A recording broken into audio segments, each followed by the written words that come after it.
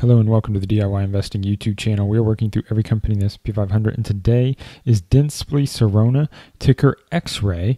Over the next few minutes, I'll discuss my thoughts about the valuation of this company and its business quality. Market cap is $6.2 billion. Enterprise value is $7.7 billion. So you have about $1.5 billion in net debt on this business. That's about 20% of the enterprise value. Healthcare equipment and supplies industry, which tends to be a pretty good industry, but I've seen some good and bad ones. We'll see when this one lays out. So Dentsply Sirona designs, develops, manufactures, distributes, and sells various dental products and technologies for the professional dental market worldwide. So dental equipment, including treatment centers, imaging equipment, dental hand pieces, provides dental CAD and CAM products, have devices under the V-Pro brand, Sure Smile, Bite, and other implant products. Offers endodontic products, materials, drills, fillers, sealers. Looks like some of these are kind of one-time use and some of them are multi-use. So various things into dental equipment. Gives a good overview there. Now, return on invested capital chart. I really like these charts because it tells me a lot about the business in one quick look.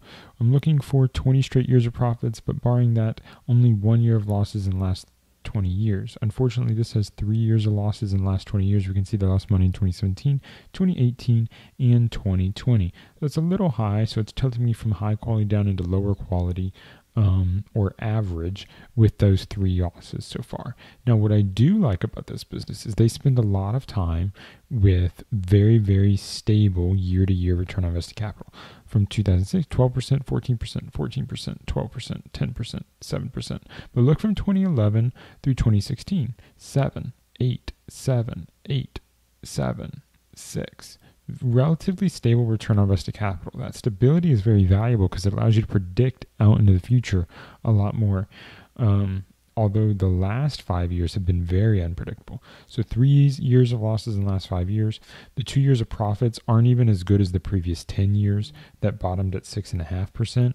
The current max is at 5.7%. So you can see there's clearly a gap here between recent performance and the performance of the previous decade or two.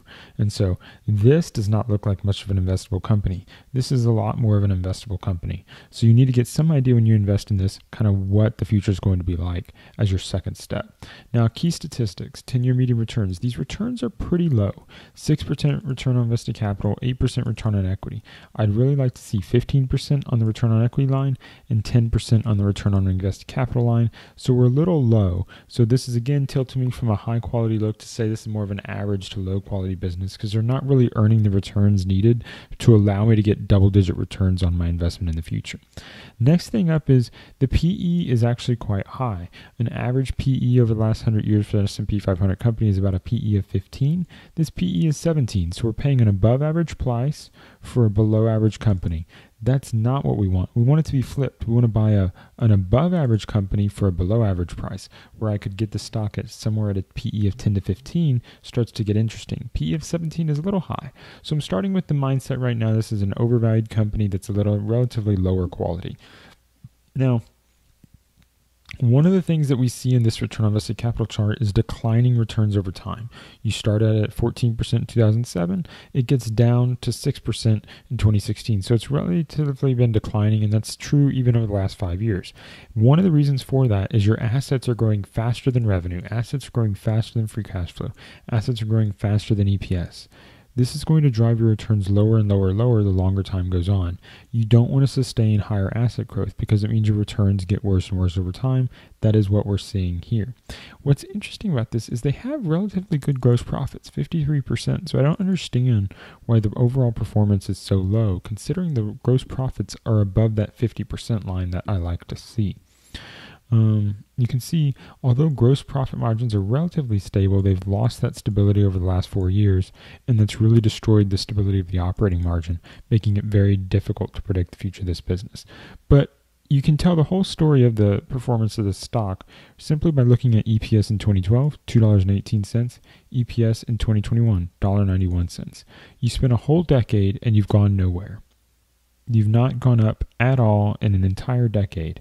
This is a recipe for disaster as an investor. You don't want to invest in companies that have 10 straight years where you aren't making progress.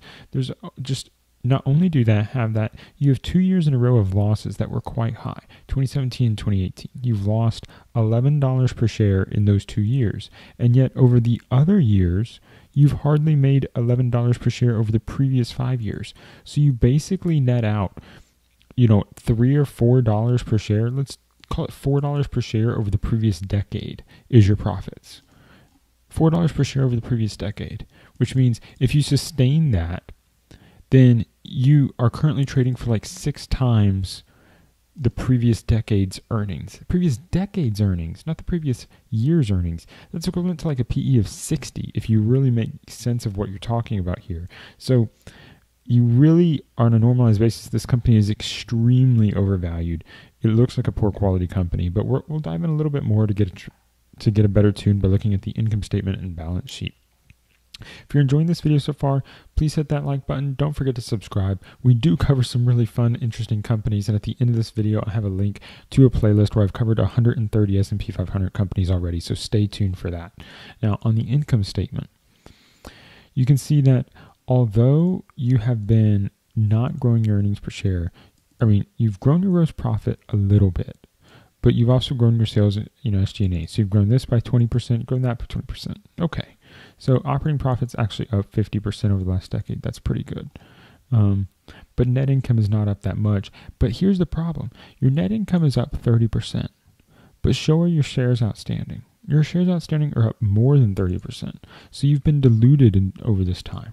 Not only are you not, this is a disaster. You've been able to grow some, and all of this money has been given away to dilution. And that's just devastating for you as a shareholder because this dilution is killing you. And it looks like you had a big jump in dilution 2015, 2016. Let's see if that's an acquisition perhaps. Yeah, so you have a big acquisition here in goodwill. They acquired $4 billion worth of goodwill over the course of that year. And that acquisition led to nothing. Look at this. You made this giant acquisition and all you got from it were losses. It's just a disaster. Absolute disaster. So I'd be really concerned if the same people running the company are the ones that acquired that company. It doesn't look good for them because not only did they have to pay some cash outstanding, they also diluted you, and it just ended up to a really bad setup here. You do have stock-based compensation for a dental company. Don't really know why you need that on a dental company. Okay, I can't recommend this company. Dentsply Sirona, ticker XRAY. For me, it's an avoided company. It's not going to go on my watch list. I think it's extremely overvalued when you think about the fact that they're trading 6 times what they earned over the entire decade. What that means is that they need to probably trade for 6 decades at this price for you to get your money back. It's not going to be good if you hold this company for the long term based upon what I'm seeing here. And maybe the future is going to be different than the past, but the past doesn't look any good.